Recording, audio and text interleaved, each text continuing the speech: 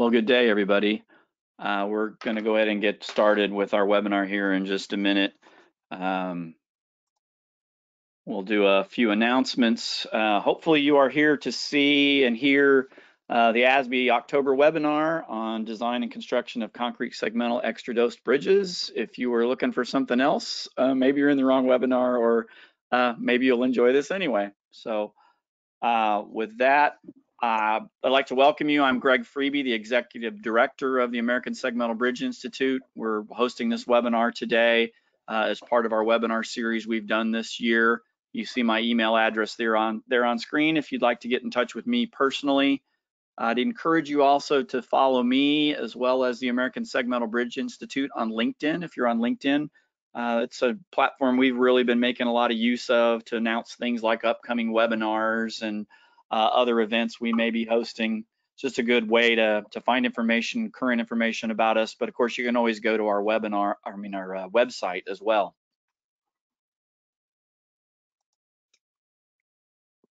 So just some quick announcements. Today is the last webinar that we're doing for 2021. We'll resume those then in February of next year. Each webinar will be the last Wednesday of the month from noon to 1 Central. You could go ahead and kind of block those on your calendar. I'm sure we'll have some really interesting topics again next year, much like we have this year. You can always go to our website and check the events tabs to see about the upcoming webinars.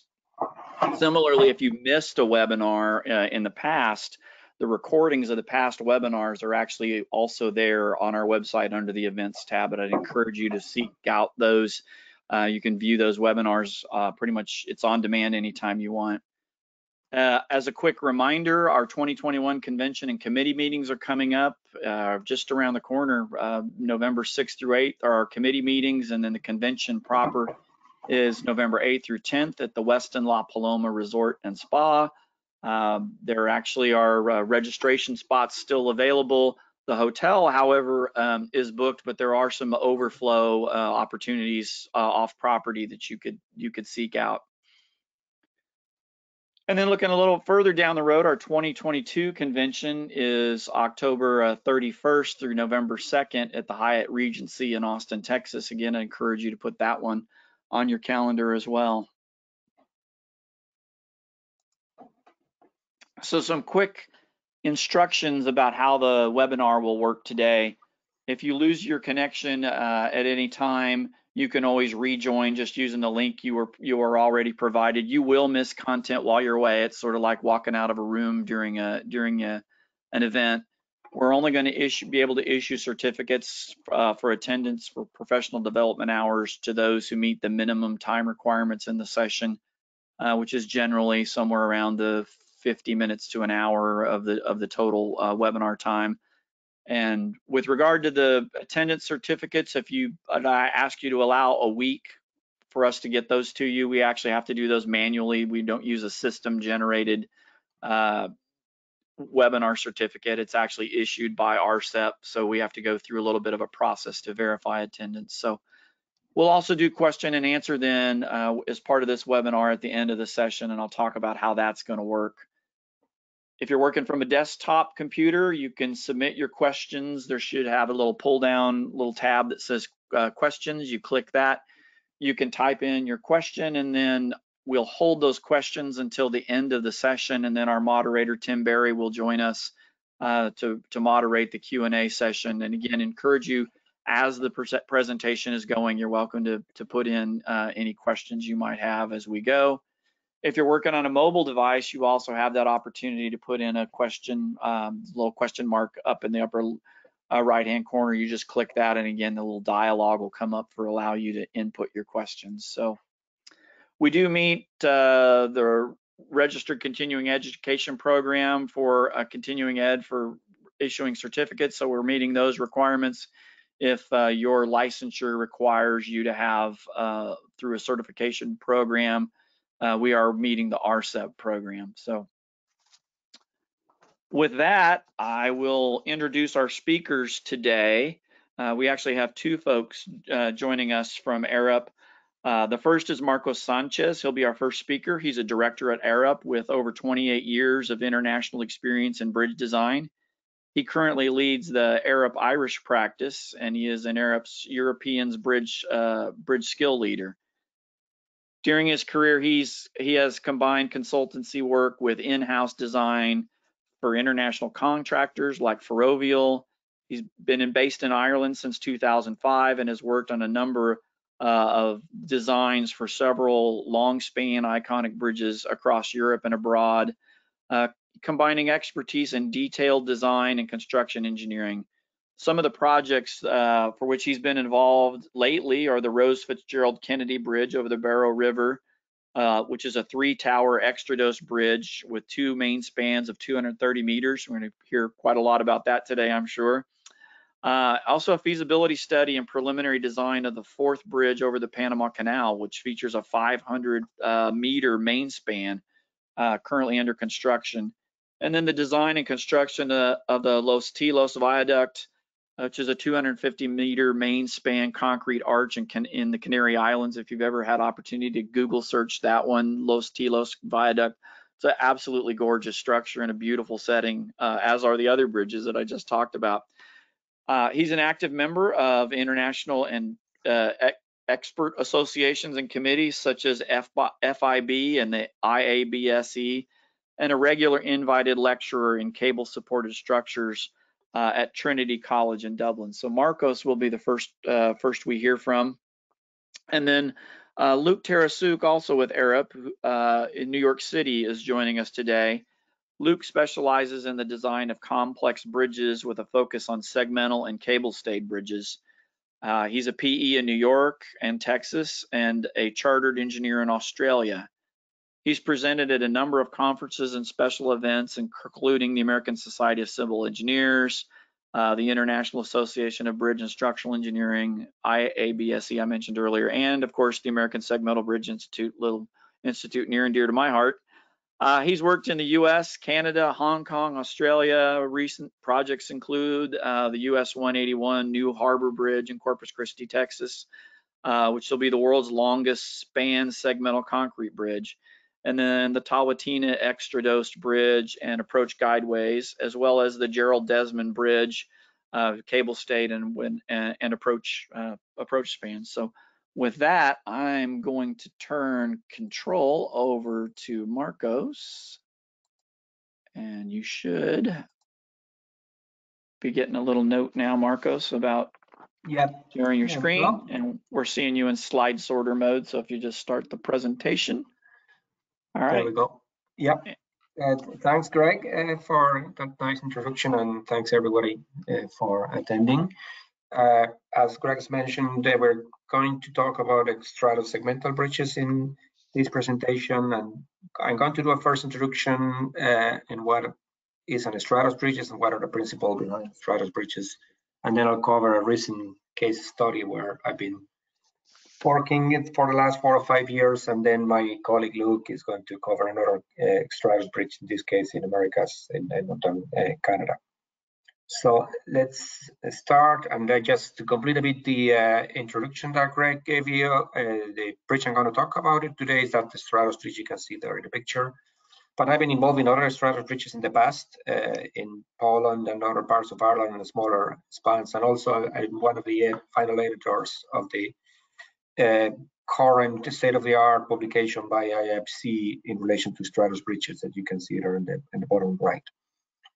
And what is an extradosed bridge? The concept actually comes from a bridge that was never built and was developed by a French engineer as a potential new type of structure in 1988. This is the model he prepared, and you can see there a cross section of the bridge and the tower, and it is coming, the word extradosed, from a French evolution into English of out of your back, and the extradosé in French will mean coming out of your back of your spine.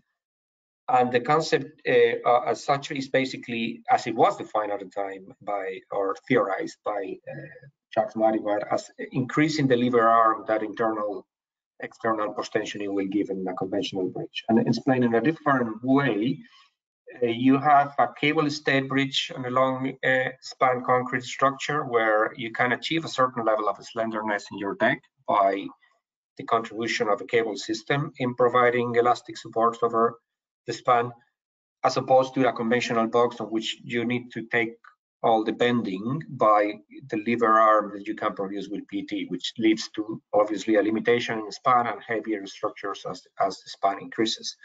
If you go to external post-tensioning, this effect of a limitation in your span to depth ratio is even larger because you lose the effective lever arm, because if you are operating within the box, even you might have some additional contribution of a polygonal shape of a cable. So the concept developed by theoretically by Jacques Marivat was, what happens if I actually increase my lever arm by pushing the cable out of the back of the bridge, which is where Extradosed comes. But if you do that with many cables, what you end up is with a bridge that in principle resembles a cable-stayed bridge in shape and aesthetics, but in reality the concept is actually a hybrid that is coming from an enhanced lever arm cable system using external post-tensioning. And what it happens obviously is that the deck span to depth ratio and the amount of concrete you have in your deck and the structural depth you can achieve is a kind of in between what you will get in a cable-stayed bridge, that is always slender, and it's that line in red, and what you will have actually in a conventional box. And those are the principles behind the original idea that define and pioneer Extradosed bridges. Since then, there are many of them built all over the world. Mostly Japan is a country with a lot of Extradosed bridges.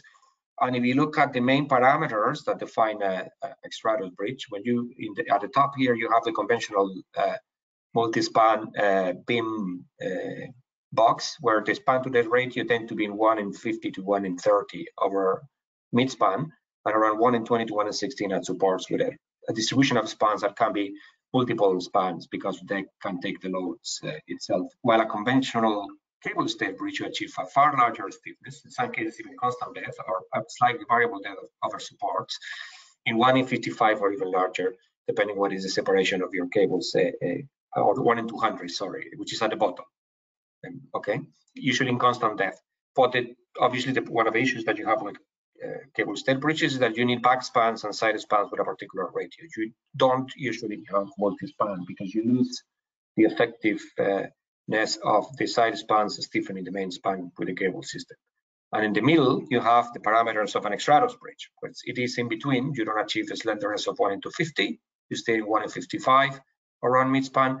And again, at supports, you can stay in around 1 in 35.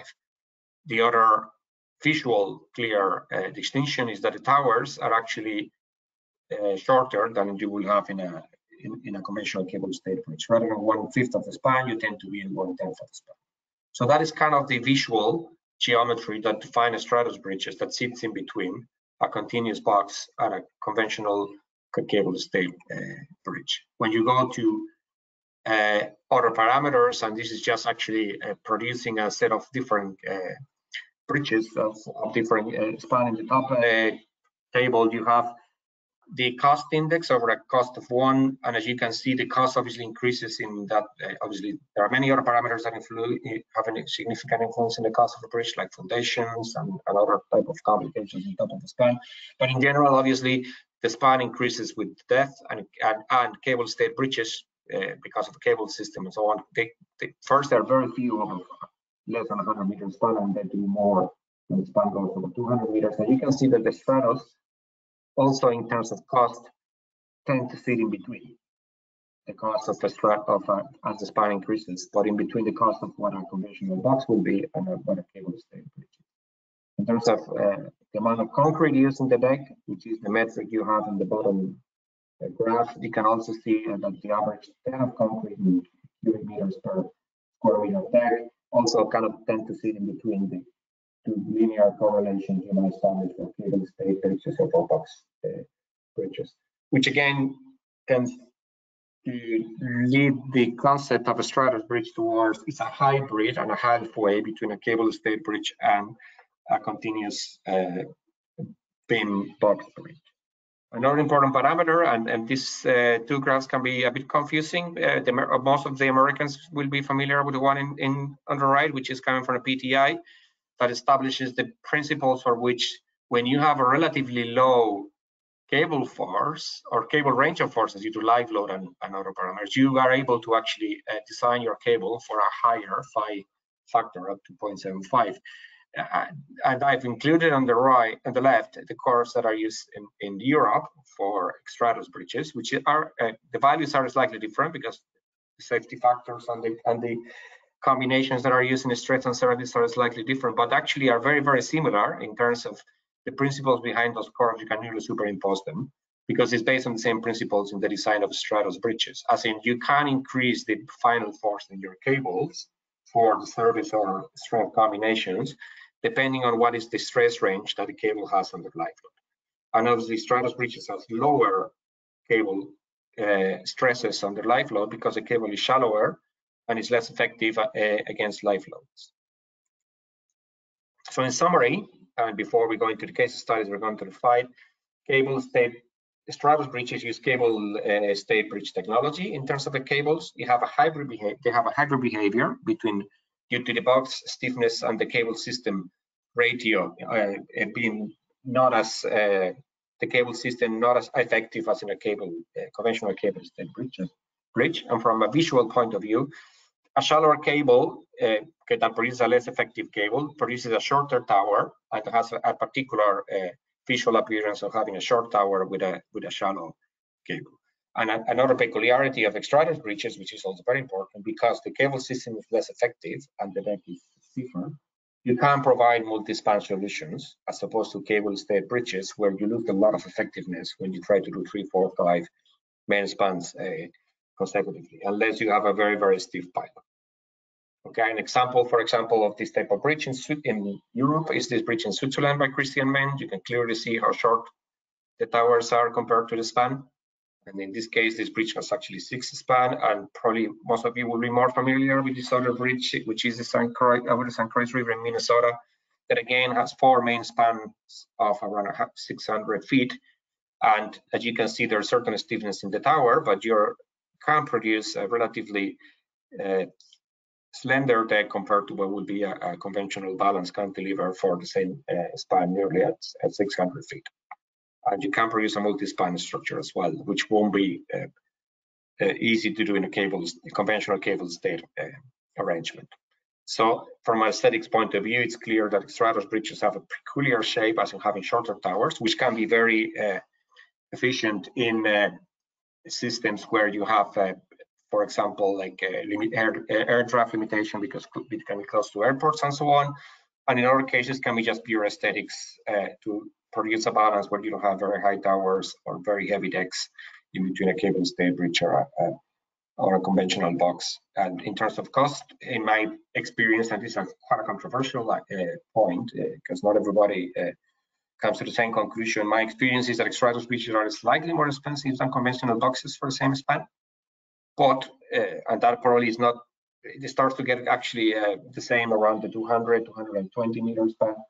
And usually when you go to steel composite decks and so on. So there are many other variables in the equation. But it's a good compromise in terms of actually high aesthetics and not a heavy structure and it's not as expensive as cable stay bridges.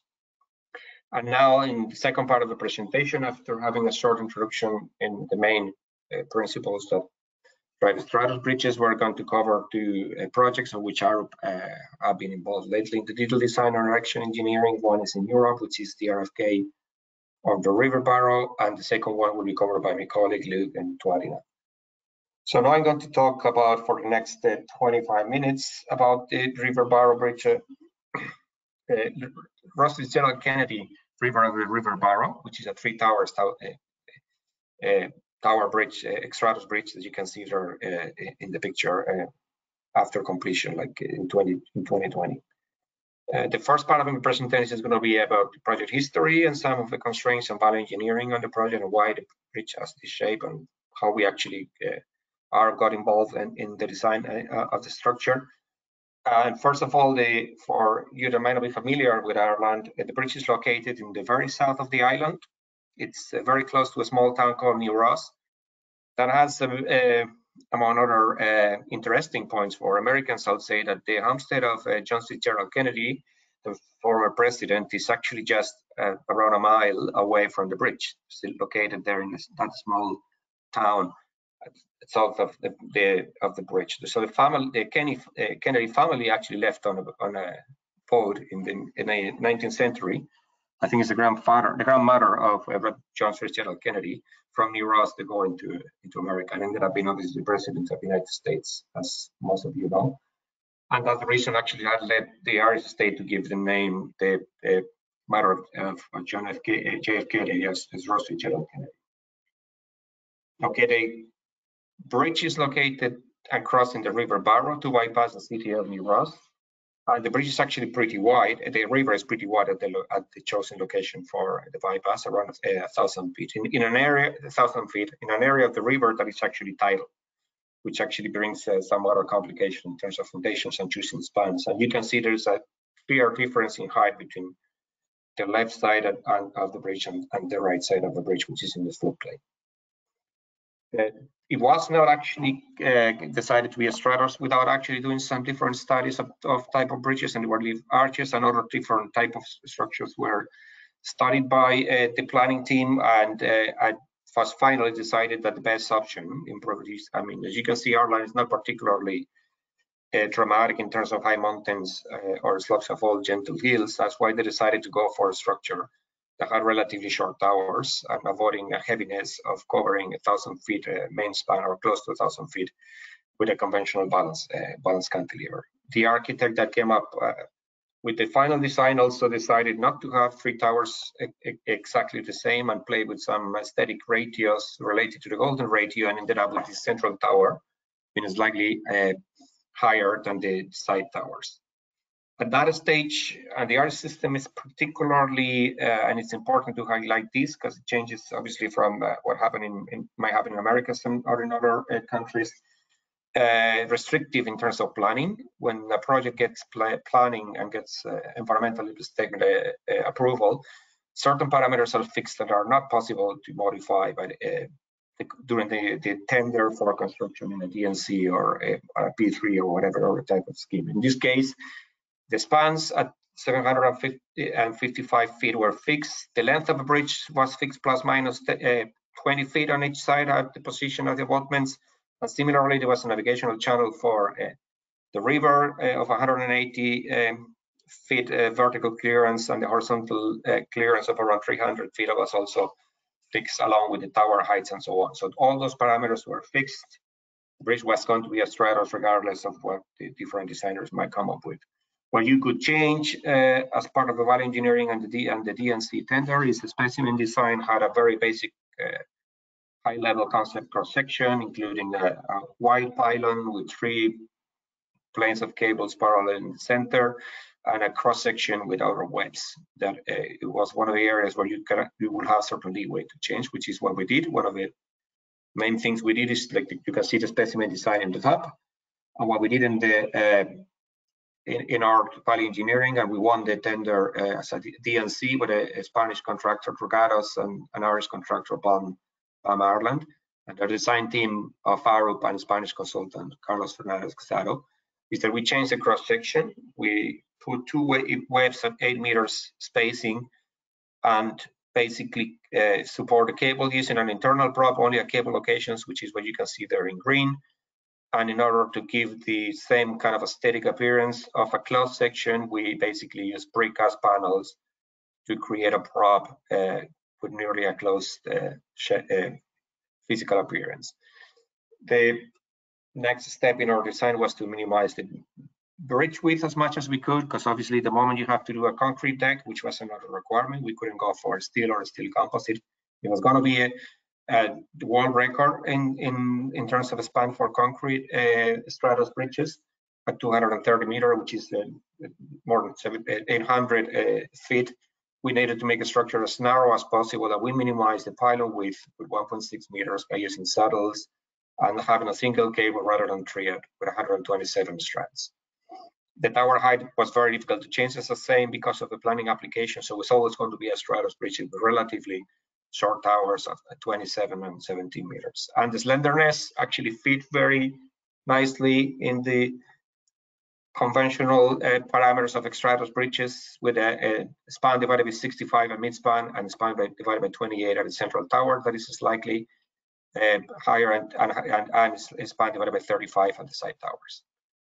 And as I'm saying, the whole concept of the cross section was to provide a balance between the position of a cable and the transversal bending of the main cable versus the cantilevers in the cross section. As I said, it is important, and that's one of the advantages of Extradosed bridges when you have relatively short towers, that you might not have too much bending on the tower due to like lateral loads and so on, is to try to minimize the pylon dimensions, and by the use of saddles, you don't need access or anchor boxes into the tower, which allows you to go to, in this particular case, to a really slender tower, only 1.6 meter width. So in summary, the bridge that we end up designing fulfill all the parameters of planning, with two main spanning Extradosed bridges at 766 feet and a total length of 3,000 feet, with the span to the radius that I've mentioned, that are span divided by 65, 35 at the side towers, and 28 at the central tower, which is a very slender structure given the main span. This structure is currently the world record for a concrete Extradosed bridge at 230 meters.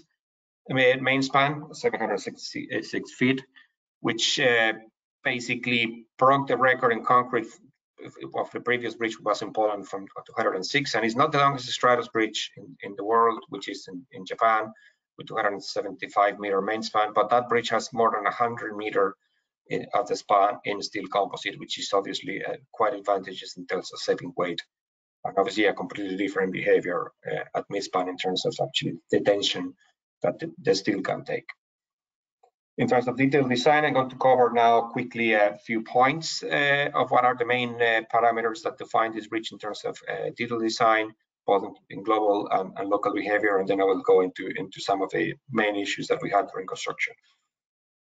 This diagram is the bending moment diagram of the envelope of permanent loads plus live load traffic, and what you have in purple is the optimum that you will get if you can change the cable shape and have a conventional 3-tower cable stayed bridge, and the red is what you will have if you don't have any cable system and you basically have a continuous beam with exactly the same span.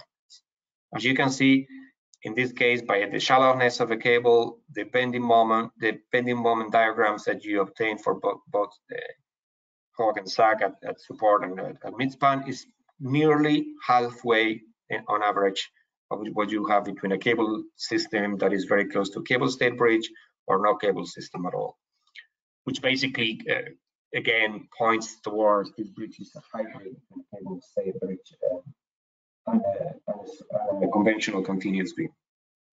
From the point of view of cable forces, as I mentioned earlier on in the general introduction, cable stayed bridges have usually like larger ranges of cable forces, usually around 200 Newton square millimeter, or 50 to 80 square millimeter, which is the convention for Extradosed bridges. This bridge actually, those are the two limits you have there. The bottom one is when you assume a higher force because your cable has very little range in stress to live load, and the top dashed line is what you have in the in conventional cable stayed bridges with higher range. You can see that some of the cables, particularly backstays in the side spans, they do have actually a behavior very close to a cable stayed bridge, as in the stress range is even is more than 18 ksi of 0.26 MUTs in those cables.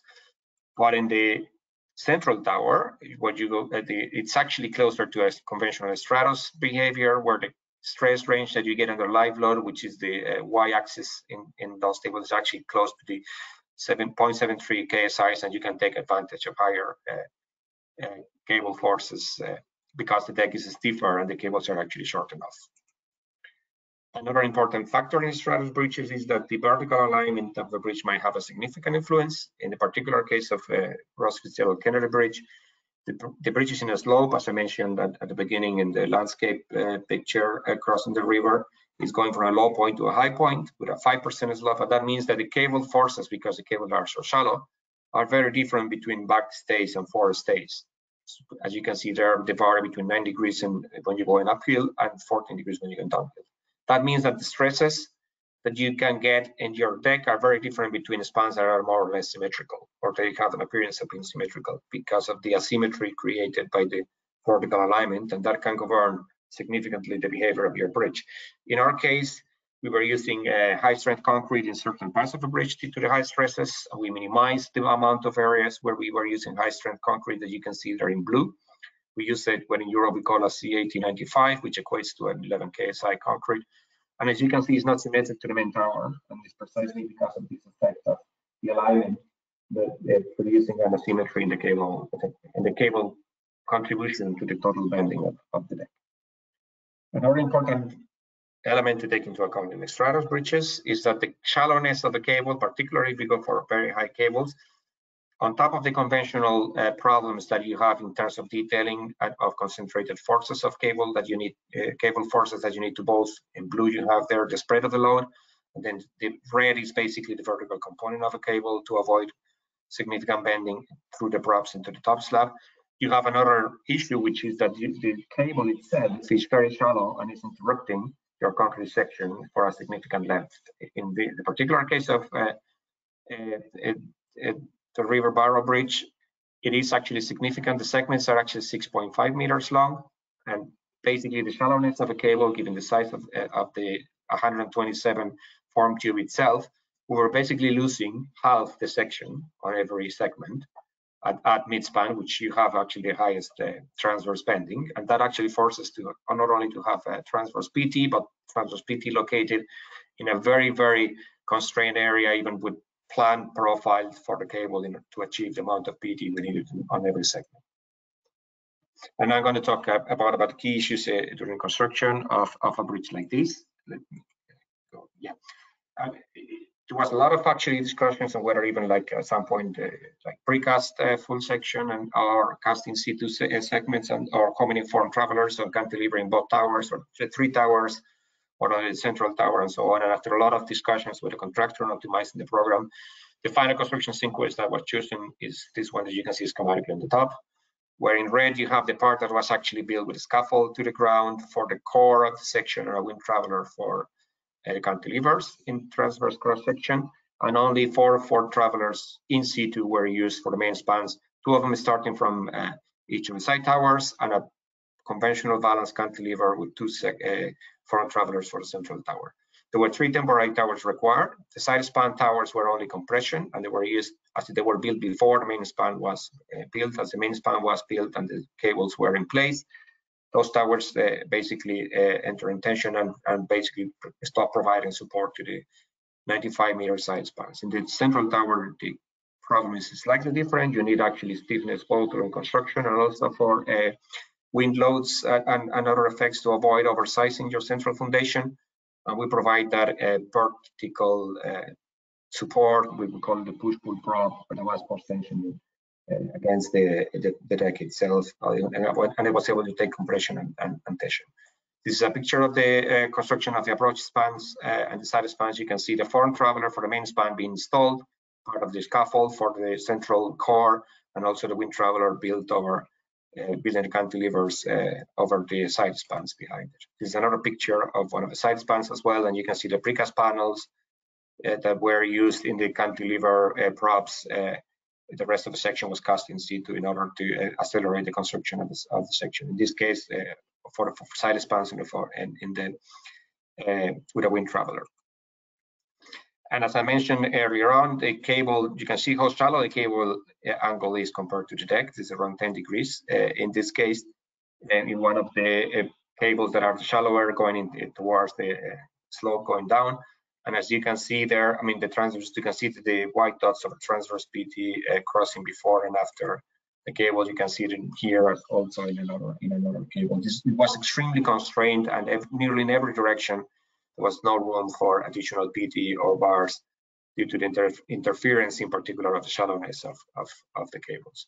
And now I'm going to touch another important issue, which is very, very fundamental and paramount to actually address properly in stratus bridges. Usually, if you go to very long spans, which is that like in any other concrete bridge and geometry control, you have certain elements that are uncertain, and you might have your best guess in terms of the weights of the foreign traveler and its own deflection, the segment weight itself, concrete young modulus, and time-dependent effects, and obviously the construction load and the real program and segment cycle.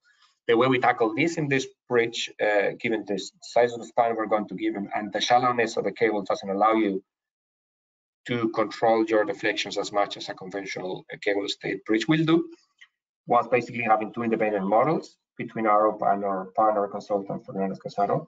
So we were checking all the time and producing sensitivity checks of different parameters against the real bridge, and we updated the models and had to update the models as the bridge was being built.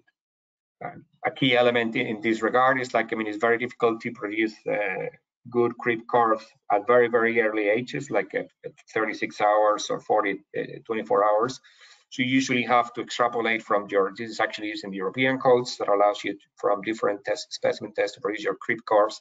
But usually your tests and your specimens are at 3 days or 7 days. So you need to extrapolate what happens at very early ages, like 36 hours.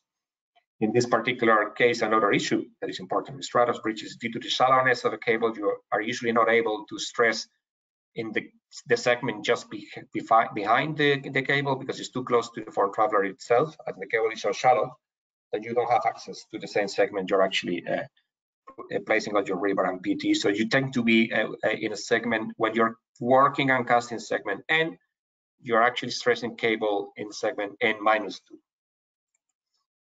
This is a clear example of this is the different elements in the cable as it was installed. You can see the guys installing the cable. You can see the front traveler there in red in the top left picture. That is actually at the moment placed to cast segment N, and they're actually stressing cable at N-2. All these elements are significant, but the most important one is the concrete and concrete properties at early stages, and also the program versus real construction times. And as you can see there, when we produce our first casting curves for this bridge, but it was cast in situ, as I mentioned, we assume certain days that were agreed with the contractor, but as always on site, things go differently. And you can see the difference there in the bars, which were the real casting times for different segments, and A, R, and B were two different incidents that happened on site and delayed the whole construction.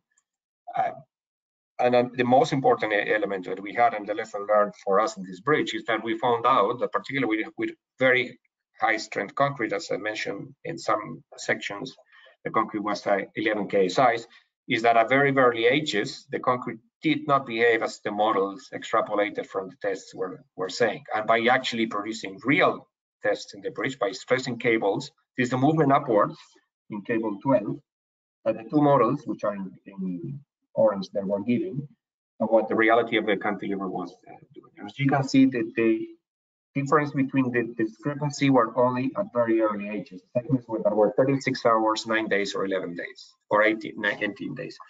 That made us think that we were underestimating the young modulus at early ages, and it led to changing the construction program slightly and only stressing and moving the foreign traveler to the next segment after 50 hours rather than 36.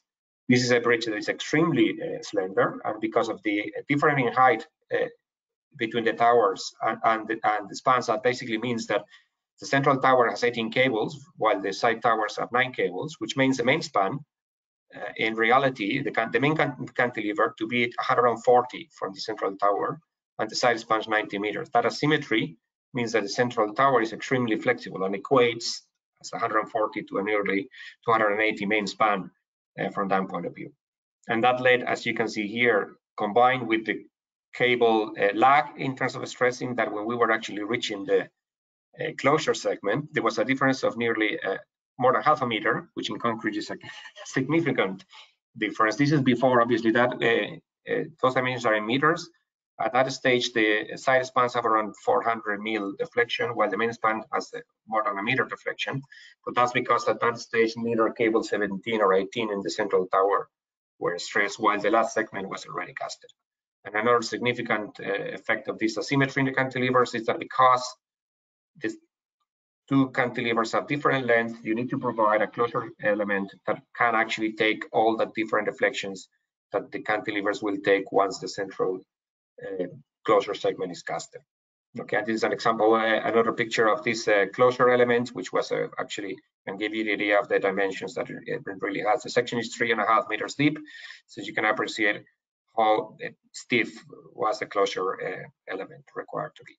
And finally, I mean, this bridge, like many other modern bridges, has a particularly comprehensive structural health monitoring. And at the moment, we can actually measure, apart from the conventional climate parameters in the bridge in terms of wind and temperature and humidity, we also can measure like deflections at different locations of the bridge, cable forces, and rotations, and bearing loads, and so on in real time. And this is an example of the cable forces in particular, like the longest cables in both side towers and in the central tower at different stages. You can see that actually the little sets in between. Each vertical line is around a day. So it's basically the temperature what governs at the moment with very little traffic in the bridge, the reflections, the cable forces according to the structural monitoring system. And now I'm going to actually give the word to my colleague Luke Tarasic, that is going to continue the presentation with another case study of a bridge in America.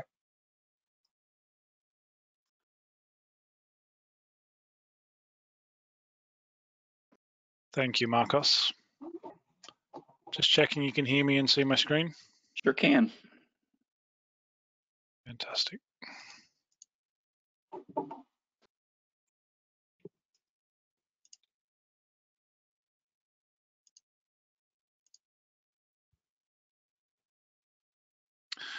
Okay, thank you, Marcos and Greg. So I'm going to talk about the second case study here, the Tawatina Bridge over the North Saskatchewan River. So this is a bridge in Edmonton in Alberta in northern Canada. And this is a photo that was taken about a month ago, showing the bridge in the foreground with the fall colors starting to show through. So why was an extradosed bridge chosen on this project? The main driver was aesthetics. The client wanted a signature bridge for the project and a landmark bridge for the local residents. And although this photo is quite old now compared to some of the other ones that I'll show, I like it because it's taken from the top of the valley, and you can see that the top of the tower there aligns with the top of the valley. So a girder bridge in this location wouldn't have been a landmark structure, and a cable stay bridge would have had its towers poking out of the valley, so it would not have integrated as well into the local surroundings. So the history of this site was that there was a previous bridge built here, the pedestrian bridge on the screen, and it was a well-loved pedestrian bridge and tied into the riverbanks. So to maintain that connection, the new bridge that was chosen was a two-level solution, with the lower level retaining that existing connection into the local parks and trails. So the upper half of the bridge carries 2 tracks of light rail, and the lower half is a lightweight steel pedestrian bridge. And it's 3 spans, with the biggest being 360 feet. So about half the size of the Rose Fitzgerald Kennedy Bridge. It's got 7 cables, and they run from one side of the deck to the other through a central saddle in the pylon.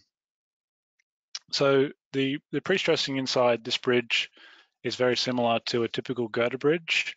We have cantilever tendons in the top slab near the pylon, and continuity tendons in the bottom slab in the spans.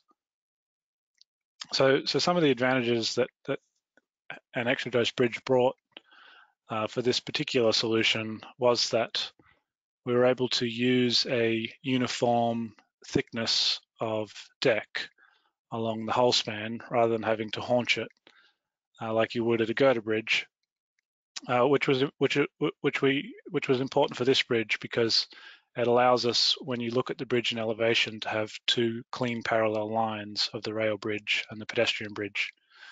Additionally, the extradosed bridge allowed us to keep quite a thin cross section along the length of the span. But I will note that even though there is no change in depth at the supports, there is a thickening in the bottom slab near the pylon. So this is a picture of the cross section. You can see the two tracks of light rail there. So this bridge has two planes of cables, whereas the RFK bridge has only one plane of cables. And there's some positives and negatives to using either of these. So two planes of cables means two pylon legs, whereas one plane of cables means one pylon leg. So there's obvious efficiencies with just having one pylon leg in terms of less material, and it's quicker to build. But when you use just the single plane of cables, the cables connect in the middle of the box, and that requires these steel struts to be added. Whereas on Tawatina, where we have them on the outside of the box, we just have a simple concrete blister to anchor the cables in. So Marcos talked a bit about how the shallow angle of the guide pipes on the RFK bridge interrupted a lot of the flexural reinforcement and post-tensioning. So that's one disadvantage of this solution, where the cable sort of cuts through one of the primary flexural elements of the cross section. Whereas on the Tawatina bridge, you can see that the live load sits in the middle of the box girder. So the primary transverse flexural reinforcement is in the top slab and in the webs. So out where the guide pipes and the shallow guide pipes cut through the top slab, it's not major reinforcement that needs to be cut. So talking a bit more about the cross section. So the original design of the cross section used a rectangular concrete box girder. And you can see in this picture that the stay cables were some distance away from the webs of the box girder.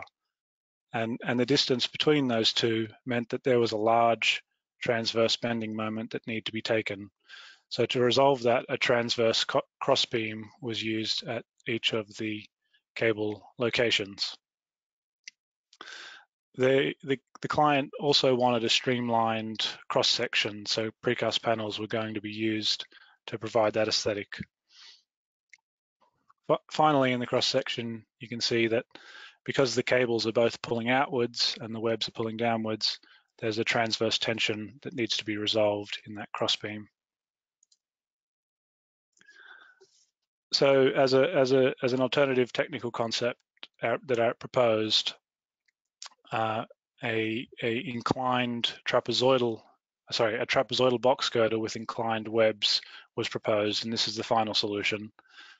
And this has a few advantages. So the first is that we kept the streamlined look by using the inclined webs, and we've brought the eccentricity between the cable and the webs right down.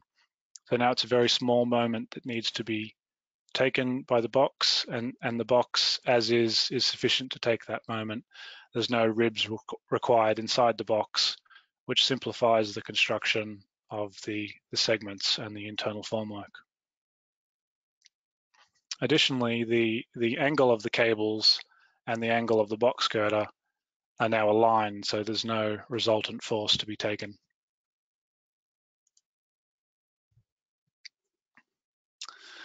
So Marcos was talking on the RFK bridge about how the central cantilever on that bridge was longer, and on this project we had the same thing. So it's a two-span extradosed bridge, but we cantilevered basically the full 110 meter, 360 foot span. So that's equivalent to building a bridge of twice that span. And the reason that's significant is because the longer the span gets, the more complex the construction gets, and the more important things like geometry control and wind becomes. So Marcos talked about geometry control, and I'm going to talk about wind in a minute. The other thing is that when you go to design a bridge like this and you look up the span to depth ratios and the tower height to span ratios that Marcos showed earlier, they don't really, there's not really much guidance for a two-span bridge. So this is a little bit different in its proportions to other extradosed bridges. Moving on to the detailed design now. So there's a number of different ways to anchor or pass through cables in a pylon, and options A and B here are both not commonly used in extradosed bridges, and that's because both of these require access into the pylon to install and maintain the cable anchor heads. So with extradosed bridges, we have shorter towers, and they're of smaller cross sections than in cable stayed bridges.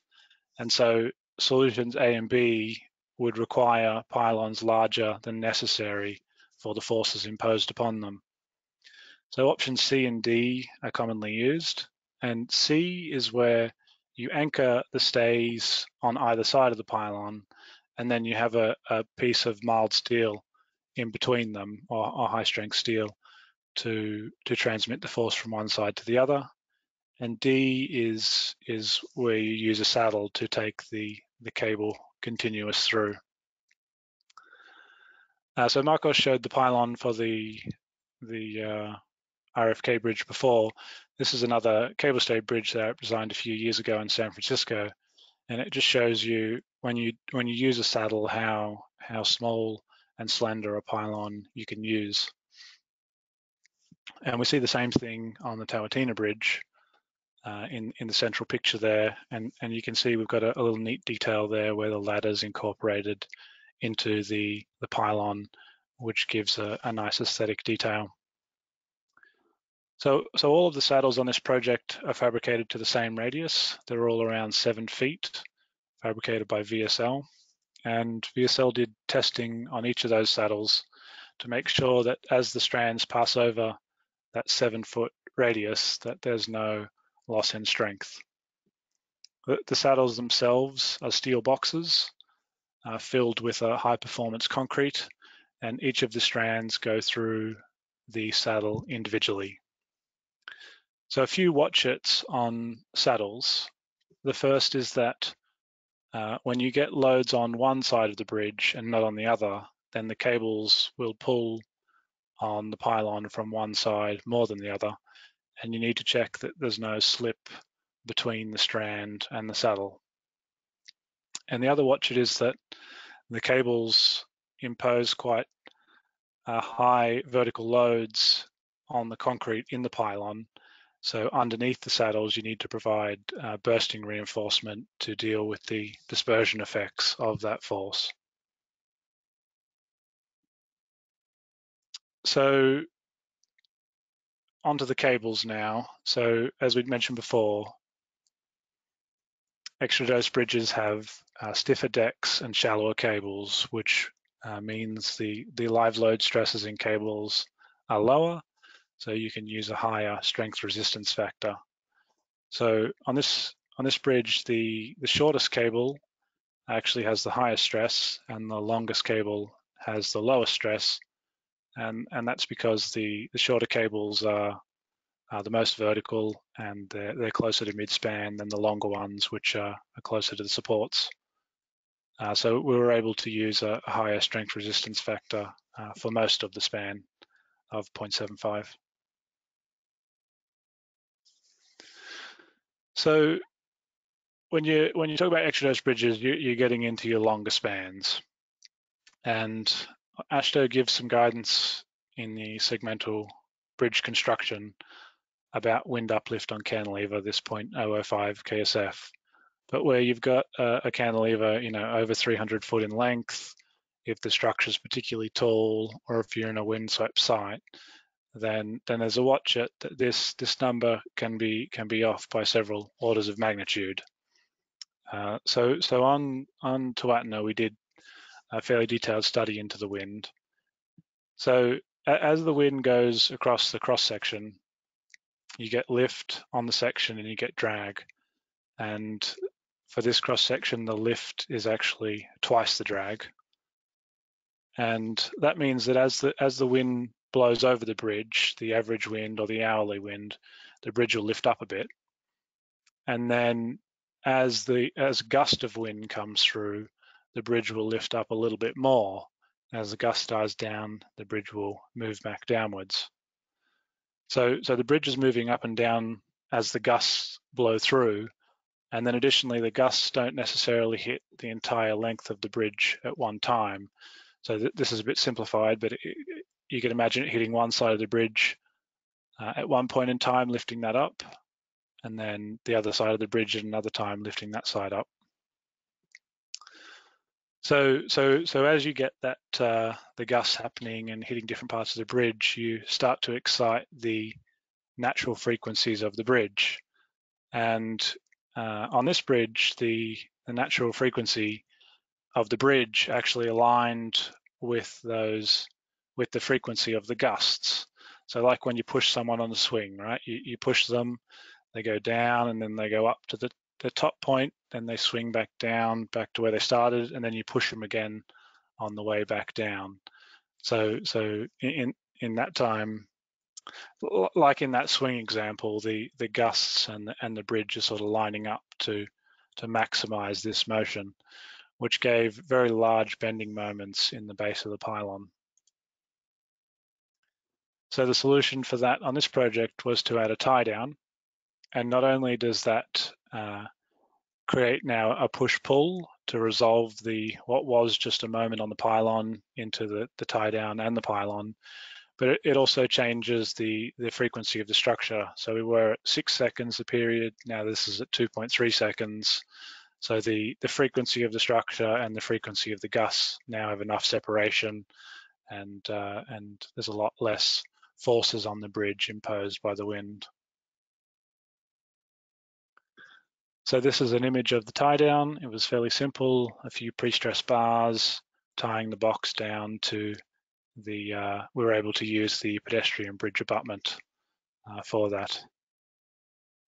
And if we jump back to the RFK bridge, you can see that they had a temporary pier here, which is not only there for wind reasons, it's also there to make sure that the unbalanced moment doesn't exceed. That the permanent foundations are not governed by the construction moment, but rather the permanent moment. Okay, onto the construction now. So the bridge is built cast in situ balanced cantilever like the RFK bridge, and the pier table and the first 5 segments use cantilever post-tensioning. So that's post-tensioning in the top slab, a pair of tendons per segment. So here's an image of it showing the cold environment in Edmonton. And the travellers used on this project by Illuma were actually used on 2 previous segmental projects. So that's a nice sustainability story there, and allowed for a cost-effective construction method. So Marcos and I are both talking about cast-in-place balanced cantilever bridges, but there's no reason building an extradosed bridge that you can't do a precast segmental bridge. This one's not extradosed, it's cable stayed. This is the New Harbour Bridge that ASBI engineer of record for, just showing that precast segmental is an option for these types of bridges as well. So as the cantilever grows longer, the cables start to get installed, and the backspan on this project was done on false work. So this is an image of the bridge with 3 of the cables installed. And in terms of cycle times, and I'll have a plot in a few slides' time, the cables do slow things down a bit. They're not as quick to install as post-tensioning. The guide pipes need to be erected first, and then the strands are threaded individually from one anchorage through the saddle down to the other anchorage, and then the strands are stressed strand by strand. Sorry, the cables are stressed strand by strand. So that is a bit slower than if you were just using post-tensioning tendons. Here's a brief image of the false work. Then we get to the closures near the abutment and the pier, and we install the continuity post-tensioning. So that's the red line there, the post-tensioning in the bottom of the box. And here's an image of that showing the traveller was used for the closure formwork. We did have some strong back beams. I think they might have been taken away in this picture, but they weren't nearly as big or bulky as the one on the RFK bridge. That wasn't a big issue for us. Finally, the pedestrian bridge was installed, and here's a sort of zoomed image showing that lower level of the bridge, and you can see some of the overlook places that pedestrians will have to enjoy the beautiful river valley. So in terms of the cycle time, the first segments always take a while to put up, because you've got to drop the pier table false work, and you've got to erect the travellers and then cast the segments. But then after a while, we're able to get down to a sort of optimum cycle time of about 12 days. Cycle time was probably a little bit slower on this job than if we were doing it further south in North America, because the frigid conditions in Edmonton required heating and hoarding of all the concrete during winter, and a silica fume concrete mix was used, which had more stringent curing times imposed by the client. So whereas for a regular cast in situ balanced cantilever, you might get down to 7 days or 10 days for a pair of segments as the optimum cycle times, 7 if it's simple and 10 if it's a bit complex. For extradosed bridges, I was chatting with Marcos before this, and we think it's probably more like 10 to 12 days for the cycle time. This is the final picture of the bridge here. So this is showing the bridge as it was a few weeks ago. They're just running the first train across, installing the timber decking on the pedestrian bridge, and we're hoping to have it open in November to the public. So just to recap a few points and give you a few takeaways. Extradosed bridges are an intermediary between girder and cable-stayed bridges, and they're useful in the span ranges between 300 and 800 feet. They're generally more expensive than girder bridges, but they can be competitive for some projects where cable-stayed bridges aren't. The cables have a smaller live load stress range, which allows you to use a higher fee factor and get a bit more capacity out of the cables. The definition of the cross section is important, particularly the position of the cables. And there's that big watcher from the RFK bridge, and to a lesser extent the Tawatina bridge, that the guide pipes from the cables, from the flat cables, really do cut off a fair bit of your reinforcement and post-tensioning in the deck. So extradosed bridges use shorter, smaller and simpler pylons than cable-stayed bridges, and using saddles is a great way to get those dimensions down. Finally, the extradosed bridges are typically longer span bridges, and the longer the span gets, then you need to start paying more attention to wind and geometry control. So with that, we'll take any questions, and I'll just note that I'll be at ASBI 2021 in Tucson, so come and talk to me in person if you've got any further questions as well. Fantastic. Well, thank you, Luke and Marcos. I'm going to go ahead and pop over, and I don't know if we'll need to go back to the presentation, but if you all want to turn on your webcams, that's great. I want to also introduce Tim Berry as our moderator for the Q&A. He's the ASBI Construction Practices Workgroup Chair. Vice President and Area Manager for RS&H in their construction management practice. He has over 20 years of experience in bridge construction, done a lot of segmental bridges in the U.S. And so I've asked Tim to come in and serve as our moderator today. And unfortunately, Tim's in a place where his webcam's not working. So you won't get to see Tim on screen, but you will get to see Luke and Marcos. So with that, I'm gonna turn it over to Tim if you wanna go ahead and field a few questions. We can run, I mean, we originally planned for the webinar to run an hour. If we run a little bit long, that's fine, I think, for our presenters and for me as well. As attendees, if you all need to step out now since we're past the top of the hour, I totally understand that won't impact sort of the minimum attendance time requirements for professional development hours, but certainly if you can hang with us, I'd appreciate it if you can. So with that, Tim, floor is yours. Thank you, Greg, and thank you, Marcos and Luke. That was actually really fascinating. We do have some questions that came in from the audience, so we'll just start off the top. Wondering what design software was used for, the question was for RFK, but for the other bridge as well, what design software did you use? In RFK, we use Sophistic. And Tawatina was Midas. Okay, thank you. I had another question about, were there any special details for temperature movements? Probably more prevalent in the second bridge that we talked about than the first, but for either of you, were there any special details or considerations made?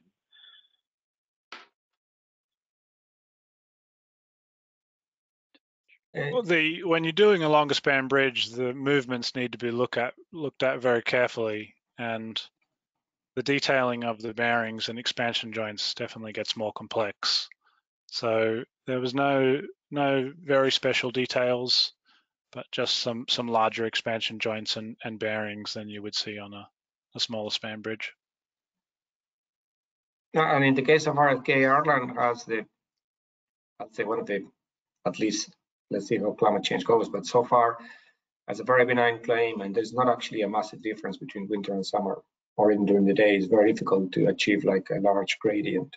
Obviously, temperature were measured as part of geometry control, and there was a neutral temperature and corrections applied, but it was not as significant. Ireland has a very, very short range of temperature in general. Yeah, well, you don't even need to use curing blankets or ponding water in an island, do you, Marcos? It just rains enough so that it just cures Exactly. on its own. Yeah. Exactly. Round the clock wet cure. That's perfect. That's right. What kind of horizontal clearances were needed for construction for, well, again, I guess go for both bridges? So what do you mean by horizontal clearance? Yeah. For the structure, for either during construction or for the final product, were there any special considerations, or what were the actual horizontal clearances you had to maintain? In River Barrow, there were no particular requirements. It was a navigational channel, obviously, but the front traveler itself, we had a reduced clearance required in the main span during construction. The final clearance in River Barrow are for vessels that don't exist yet, or at least, but they do exist, but then they don't actually, they're not operational in River Barrow. There is a port upstream in Ross town, so it was not an issue in that regard, as in it is for a future-proof scenario rather than the current ones. In reality, we didn't have any additional clearance during construction.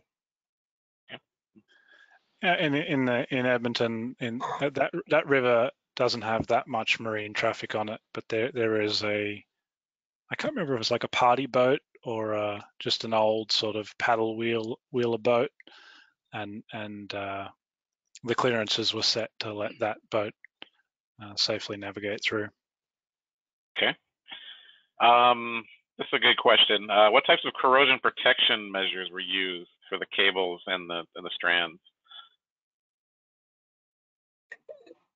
They're not different than you will have in a conventional cable stayed bridge. The whole technology of the saddle, the cable, it says with a collective HDPE and internal strands with all with their own HDPE and galvanized strands, which is a 3-layer protection system.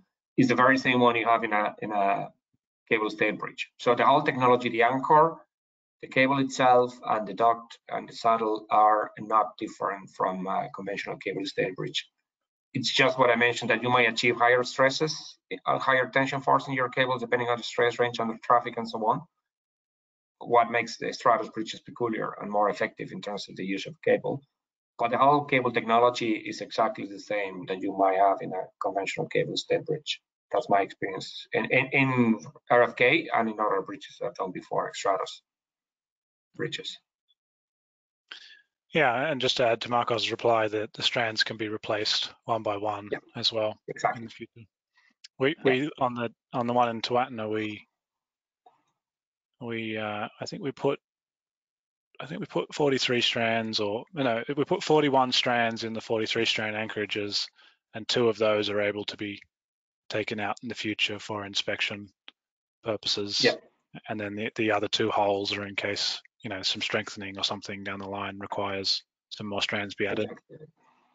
Yeah, similarly, the RFK, the cables are replaceable strand by strand. Okay, great, thank you. So question about the wind uplift discovered. I think, Luke, this is what you focused on during your presentation. The question is, how were the issues discovered? Was it just following the code, or were some other wind studies done, or how were these issues found and addressed? Yeah, so we knew that the spans were sort of pushing outside of the regular envelope, so we did do a wind tunnel test of the bridge. So we did wind tunnel testing. We didn't do the full aeroelastic model, which is when you build a little model and you put it in the wind tunnel. We just did what's called sectional modeling, where you just take the cross section of the bridge, and through that, and then the subsequent wind buffeting models that we built, that's how we discovered that it was a lot higher than AASHTO. One interesting point as well is although it didn't really turn out to be an issue, because the bridge is double decker, we also thought that might have had some weird wind behavior with the pedestrian bridge on there, but it didn't adversely affect anything. There was a second question with that. You mentioned the pedestrian bridge. Was there any lateral displacement of the suspended pedestrian bridge due to the wind?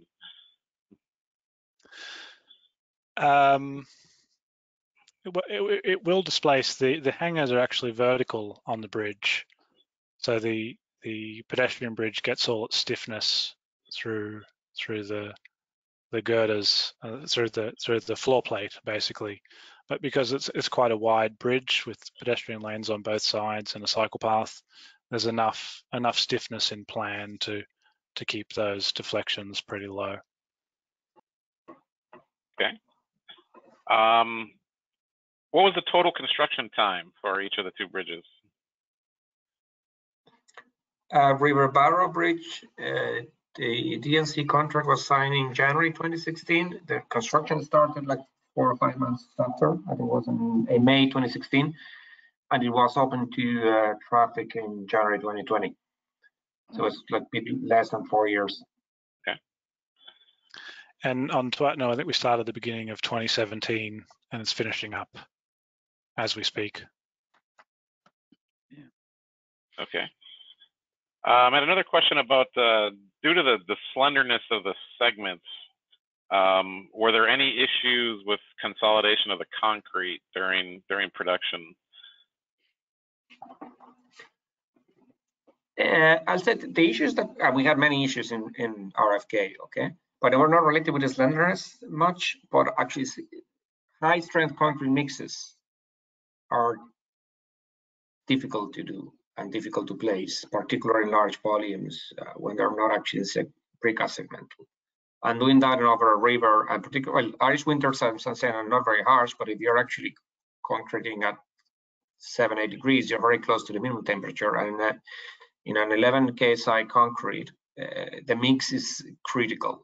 So it was more about actually the workability of the mix. And as I was saying, we discovered that the young modulus was probably softer, and the extrapolation from the tests were telling us, particularly at at 36, 40 hours.